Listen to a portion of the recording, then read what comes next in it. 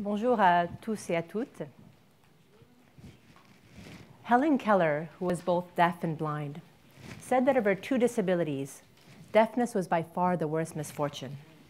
For she said, blindness separates us from things, but deafness separates us from people. I want to tell you the story of Maher, a 16-year-old boy from a poor family in rural Jordan. When I met Maher the first time, he was very introverted. He never smiled, didn't joke. We fit him with hearing aids thanks to our female technicians we had trained. A year later, when our team met him again, he was a changed person. He was outgoing, he was joking with everybody, he was smiling. He had learned to become a carpenter while going to school full-time and was selling his artwork in the capital and helping earn income for his family. He was fundamentally a different person. Our technicians teased him and said he now had a girlfriend. We at Worldwide Hearing and Hearing Access World, we're not just about better hearing. We're about giving children equal opportunities and empowering them to achieve their full potential. There are 1.3 billion people on Earth with hearing loss. 180 million of them are children. Most of them live in developing countries, and almost none of them have access to the hearing aids they need.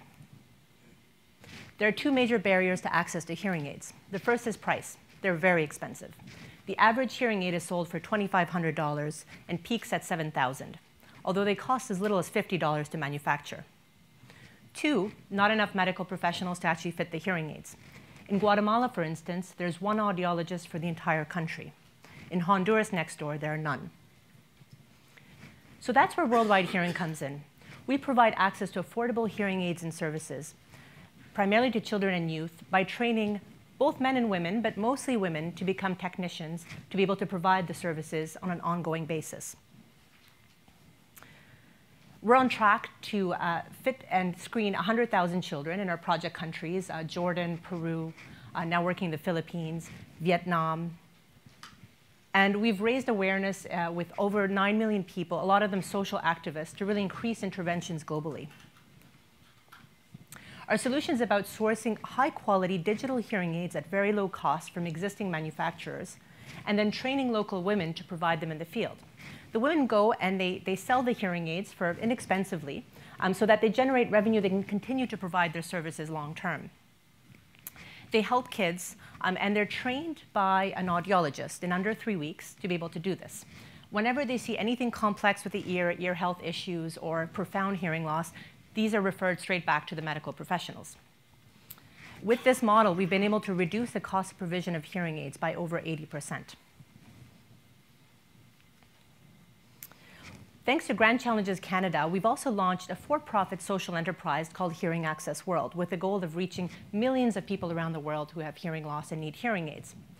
We're really seeking to disrupt the current status quo in the hearing aid industry and reduce the path between manufacturers and consumers. Our goal is to bring what is right now a very low volume, very high margin model to a much higher volume, lower margin model around the world. We're currently seeking investors and field partners to scale up this work globally. In May 2015, Google.org launched the Impact Disabilities Challenge, and Worldwide Hearing was the first Canadian nonprofit to receive money under this challenge. This enabled us to expand our services to screening kids in schools at sort of mass level. As part of this challenge, we've also helped develop a low-cost toolkit for screening, and worked with a company called Clearwater Clinical that's created a shoebox audiometer to develop the ability to have cloud connectivity, so aggregate the data. We're also working with Google to create the first big data project in hearing loss. This goal is really to be the Wikipedia of hearing loss data around the world. We call it the Global Hearing Loss Database, and we've mobilized the WHO, the World Health Organization, major hearing aid manufacturers, and grassroots organizations around this project. I want to tell you a story about a girl named Jana. She's a 10-year-old girl, and I recently received a letter from her in the mail with a $2,000 check to Worldwide Hearing. She wears 2 hearing aids, and here's the letter she sent me. Hi, my name is Jana, and I have hearing aids. Oh, by the way, she comes from high-level Alberta, way up on the border with the Yukon, a town of about 4,000 people. Hi, my name is Jana, and I have hearing aids. My class started to raise money for kids that can't afford hearing aids. I did a presentation to the school on hearing loss and how we can raise money. We did stuff like freezy sales, bake sales, glow-in-the-dark dances, ice cream sales, and many more. We said if we could raise $2,000, our vice principal would dye her hair pink. We did lots of fundraising for this cause. We watched videos in class on hearing loss and kids with hearing loss. I did lots of research on your website and others too. By the end of the year, we raised $2,000 for worldwide hearing. I'm very proud of myself and my class. And our vice principal dyed her hair pink. Isn't it fantastic? You know, we were so inspired by her leadership that we decided that as a team, Worldwide Hearing would go to High Level Alberta this May and screen all 1,000 kids in that town. And we're also going to be training the teachers and leaving equipment with them so that they can continue to do the screenings every year and ensure timely interventions.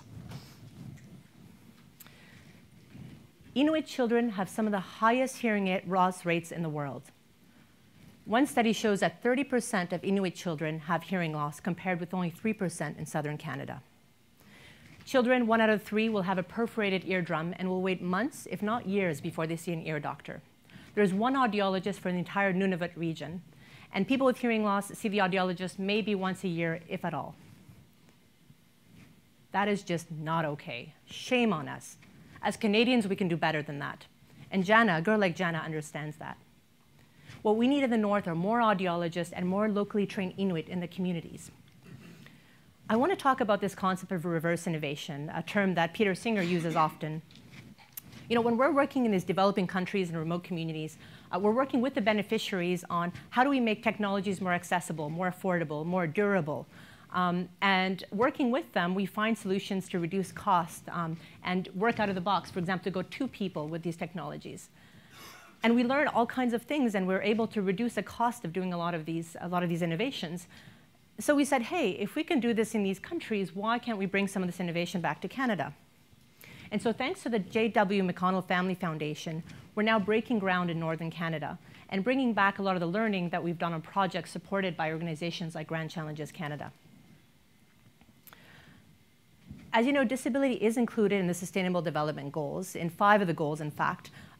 Goals 4, 8, 10, 11, and 17, including quality education, good jobs, economic growth, reduction of inequalities. But I would argue we cannot achieve the 17 SDGs unless we include 15% of the world's population that are people with disabilities. We have to include them. So our goal over the next 7 years with Hearing Access World and Worldwide Hearing is to reach over 1 million people with hearing aids around the world, and also to make hearing loss screenings a requirement in all schools, starting in Canada. If someone like Jana, a 10-year-old, can change the world, imagine what all of us in this room can do. Thank you.